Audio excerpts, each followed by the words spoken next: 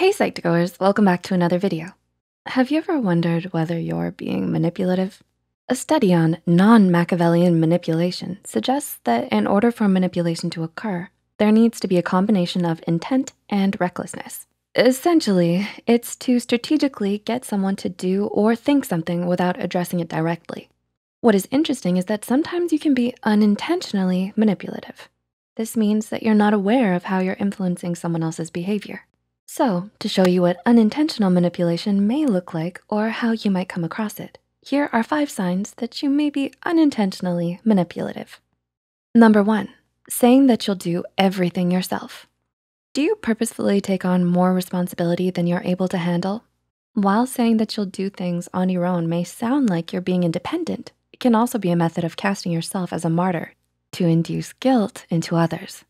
For example, announcing that you'll go and clean the bathroom even though you've cleaned the rest of the house may be a way for you to imply that no one in the house cares enough about you to help. This may end up making others feel guilty even though they were not aware that you needed or wanted any help at all.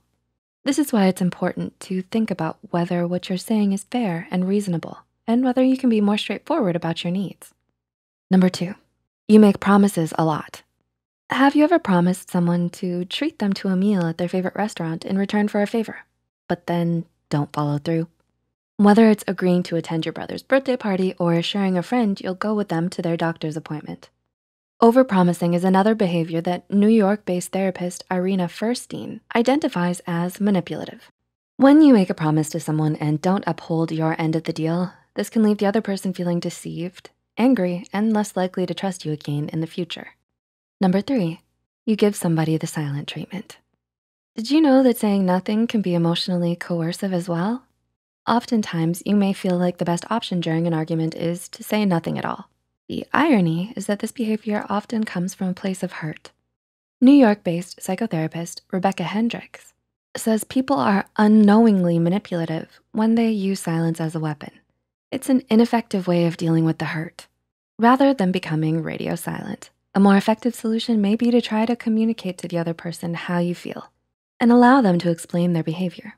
This can potentially avoid resentments in the future. Number 4, you have distinct patterns in your language. Do you exaggerate how you feel sometimes to get others to sympathize with you? Psychotherapist Jennifer Silverstein says that you can often see a pattern in those who are being unintentionally manipulative. An example of this may be when you're not feeling well. You may describe it as the worst illness in the whole world, despite it not being completely realistic or true. The use of catastrophic language and exaggeration can come across as manipulative, especially if you're expecting others to respond to you in a certain way, such as to become sympathetic to what you're going through. And number 5, you find yourself embellishing or twisting the facts of a situation. Psychotherapist Jennifer Silverstein stated that unintentional manipulation can show up in exaggerating the facts. An example of this may be that you have an early morning appointment at the hospital at 9 in the morning, but may say to other people that you have an appointment at 7:30 in the morning, because technically that is the time you have to get up in order to get to the appointment on time. This can evoke empathy from others, which may make you feel better about your situation. Do you relate to any of these signs? If so, this may be the first step in learning to be aware and mindful of how you affect other people. If you found this video helpful, be sure to like and share this video with those who might benefit from it. Don't forget to subscribe and hit the notification bell icon to get notified whenever Psych2Go posts a new video. The references and studies used in this video are added in the description below. Thanks for watching, and we'll see you in our next video.